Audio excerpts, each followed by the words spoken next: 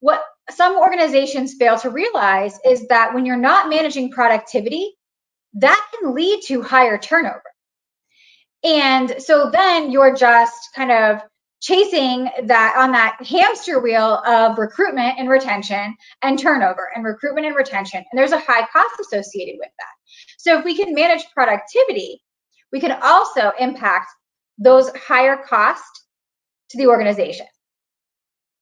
Definitely. And when you're looking at those higher costs, the one thing that is individuals that aren't as committed to the organization are not going to have the same level of output. So when you're looking at people that might have 2 to 3 shifts of overtime and or their agency and traveler nurses, they may not have that same commitment that the rest of your staff has towards your mission and the passion that they have towards the organization and community. So productivity, it's important to manage so that you can keep all those factors in place and ultimately improve your retention and recruitment and bring people to the organization that have the same mission.